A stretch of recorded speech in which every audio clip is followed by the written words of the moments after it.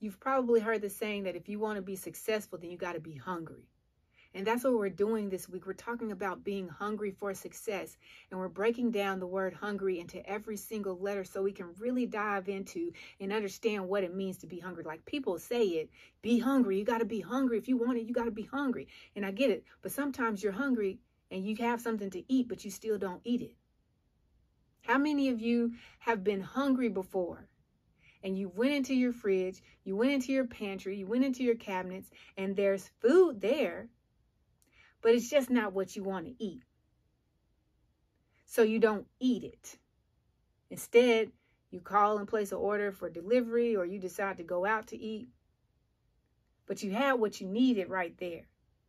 And sometimes you're hungry, and because you don't have the option to eat anything else, or you're only faced with eating this, you don't eat it because you don't want it. Like, okay, I know I can't be the only person who, as a child, said, Mom, I'm hungry. Okay, well, there's food on the stove, but it wasn't food I wanted to eat. Well, if you want to eat, if you're hungry, you're going to eat what's there. And sometimes kids now will be given that opportunity and they'll choose not to eat, but they're hungry. So I don't want us to think about success as you got to be hungry and you go get success and you're going to get success, but you don't know what hungry means. Today, I just want to talk to you about being relentless. In order for you to be successful, you have to be relentless. What does relentless mean? It means tenacious. It means determined. It means no matter what happens, you're going to keep going, and you're going to keep going with the same energy. You're not going to be weak. You're not going to lose momentum. You're not going to lose energy. Winston Churchill said that success is going from failure to failure with the same enthusiasm. And so when you're relentless, you have the same strength, you have the same determination, you have the same power, you have the same motive, you have the same energy, the same effort, the same mindset, the same intention. And you're going after your success no matter what. The car breaks down, you're still going to make it to wherever you need to go because you're going after your success no matter what. You get fired from your job, but you're going to be relentless and continue to go after whatever it is that you're going after no matter what.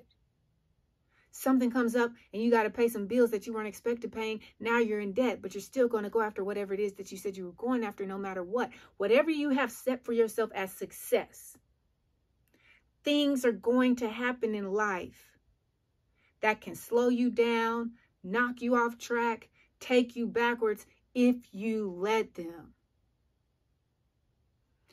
But when you're relentless, when you have something that you're really determined to get, it doesn't matter what comes your way that's going to knock you down or try to slow you down or try to hold you back. You're not going to let it because you have the same strength, the same effort, the same energy, the same tenacity, the same determination to get to what you said you wanted to get to. A lot of us will set goals in life that we say we want to achieve, but as soon as the first hiccup comes, I'm going to the gym.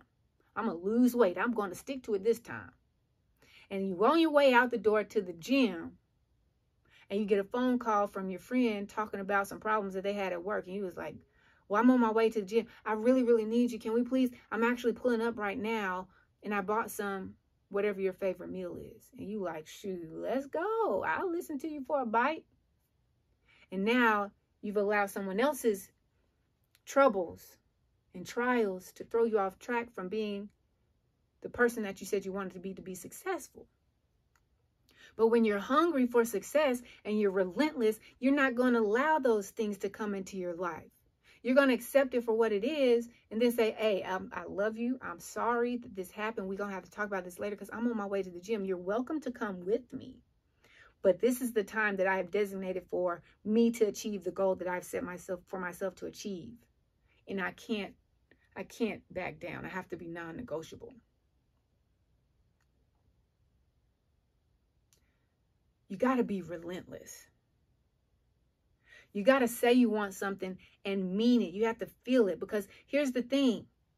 If your why you have set that thing for success isn't powerful enough to make you get out of bed when you don't want to get out of bed, to stay up late when you don't want to stay up late, to say no to the things that you don't want to say no to, and say yes to the things that you don't want to say yes to, and do everything opposite of what you want to do or feel like doing in that moment. If your why is not big enough to push you to do that, then you're not going to be successful.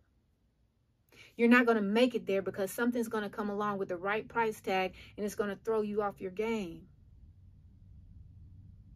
because you're not allowing yourself to maintain the energy, the momentum, the inspiration, the motivation that you received to do the thing.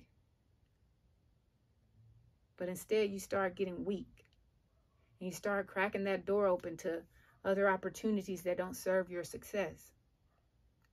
Have you ever seen that in life? Like, you're so focused on doing something, and then someone comes at you like, well, I'll pay you. And folks will do almost anything for $1. Like, I can't do this right now. I'll pay you if you could just outline or read my paper, please. But this is my time for me. But I'll pay you if you could just go pick up my dog from the vet. Like, some of us, we have all of these things that we need to be doing, but because we always give of ourselves, people rely on us, and they expect us to always say yes when they come ask us to inconvenience ourselves for them. And these same people won't inconvenience themselves for you. See, they'll do stuff for you, but they'll only do it if it's in a convenience for what they have going on. Meanwhile, you're over here ripping and running all around town, doing everything you can for all these other people, and you're not being relentless towards your own success. Because now that you're spending energy somewhere else, you don't have that energy, that strength, that power, that momentum to push you towards your goal. So now you go to bed earlier than you were supposed to, and you say, I'm going to get to it tomorrow, when you know that tomorrow doesn't exist because it's not promised. If you're really hungry for success, if you're really hungry to do the thing that you said you wanted to do and accomplish, you have to go after it. You have to make a way to stay motivated. Like, sometimes you'll show up to a conference or you show up to a virtual event and you have all of this energy. You feeling the energy from the crowd, the other people on the call, like it's just loud and like you are ready. You are pumped. You are going to do it. I wrote this down. This is my goal this year. Let's go. Let's go. You're doing all of that. Then when the lights go off and the sounds die down and it's just you and it, all of that fuel that you had, it wasn't yours. You were just piggybacking off of somebody else who was really, truly ready to do whatever it took to get to their goal. That's why you have to have this mentality, this mindset. You have to be self-motivating, because life is not going to let up on you. The only time life lets up on you is, and then there's no more life. But while you're still living, while you're still breathing, while you still have functioning mind and limbs and opportunities and new days and passion, this is when you have to be relentless. You can't disperse your energy out to everybody and then expect to be successful. You have to really be determined to hit your goal.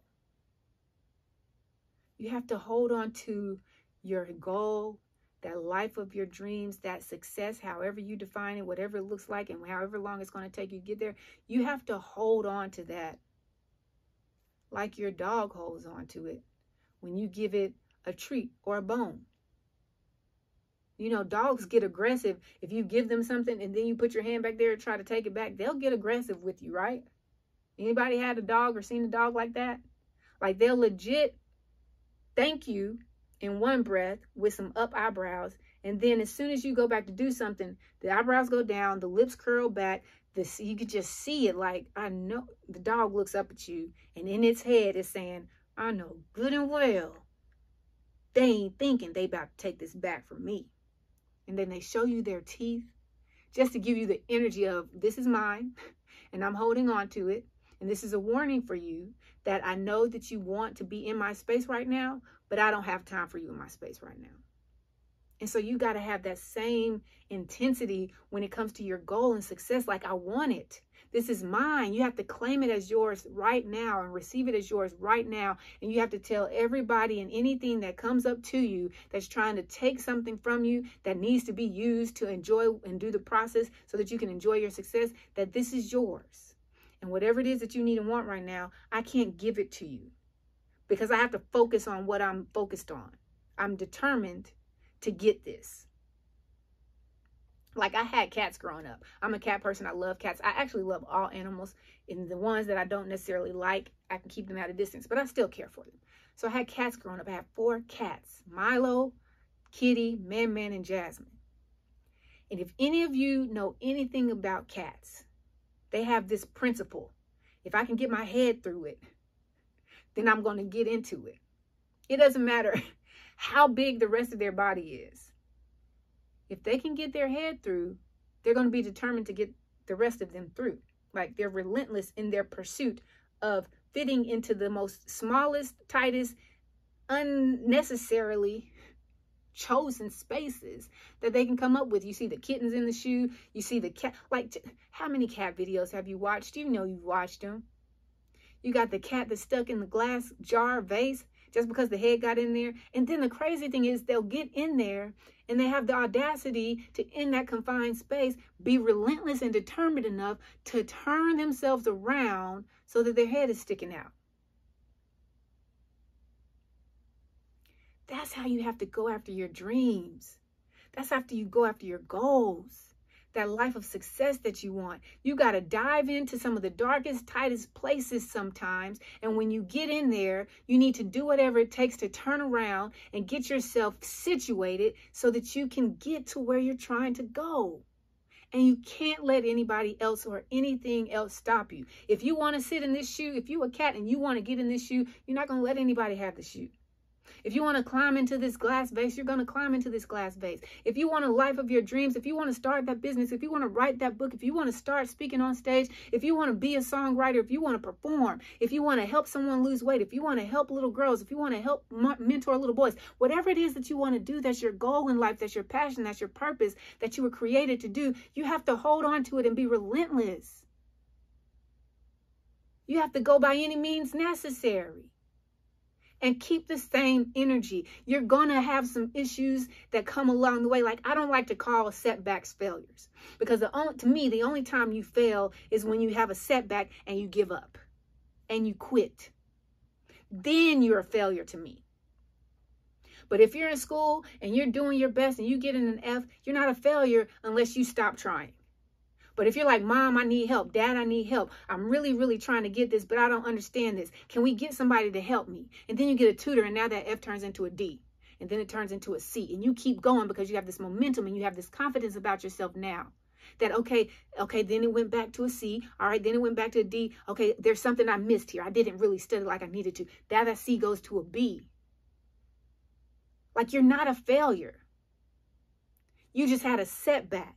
But if you have a setback and then you decide to sit back and quit, now you can hold up your surrender flag.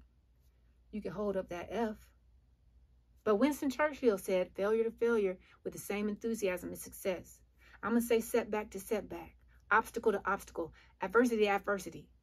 As long as you keep going with the same enthusiasm, like, you ain't going to stop me. You're not going to hold me back. I am determined. I am relentless. I am persevering through whatever comes my way because I know that that is what I want to be successful. I know why I want to be successful, and my why is bigger than whatever it is that's trying to stop me. Then you're going to get the mark. You're going to hit your goal. And you're going to live the life of your dreams.